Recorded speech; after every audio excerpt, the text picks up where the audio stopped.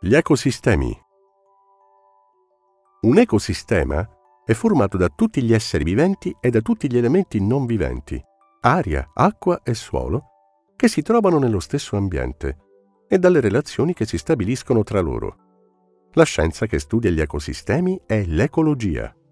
Gli ecosistemi possono essere naturali, come un lago, un prato, un deserto, artificiali, cioè costruiti dall'uomo, come un acquario, una serra, una discarica.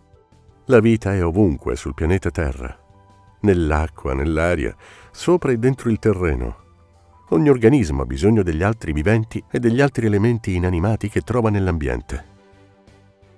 Le relazioni fra esseri viventi.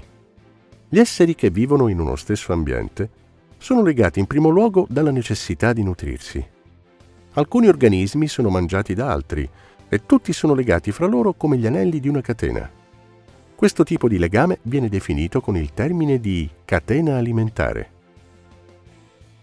Nella savana convivono numerosi animali, dagli elefanti alle gazzelle, dai ghepardi ai fenicotteri, dai coccodrilli a innumerevoli insetti.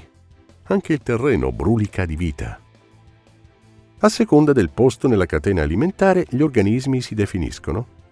Produttori non si nutrono di altri organismi perché con la fotosintesi clorofilliana producono il proprio nutrimento. Consumatori si nutrono di altri organismi. Sono consumatori primari se si nutrono dei produttori, consumatori secondari se si nutrono di altri consumatori. Decompositori si nutrono di resti e rifiuti di produttori e consumatori, trasformandoli in sostanze minerali. Nella savana i produttori sono le piante. Erbe, arbusti, alberi nutrono tutti i consumatori primari, dalle giraffe alle cavallette.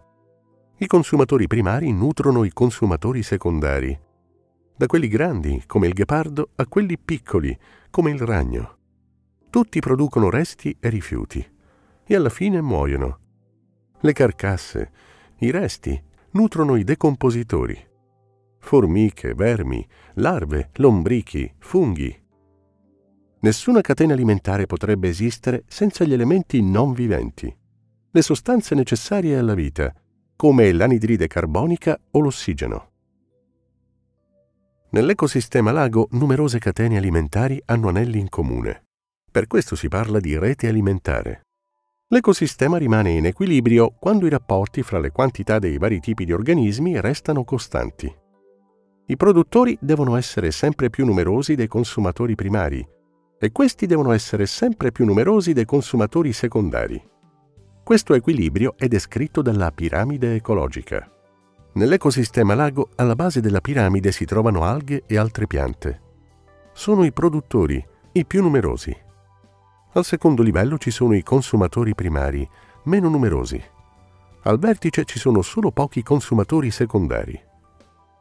Se il numero degli organismi di un gradino della piramide ecologica si riduce o aumenta, l'equilibrio dell'ecosistema si rompe. Perché si possa restaurare, deve cambiare anche il numero dei viventi di tutti gli altri gradini.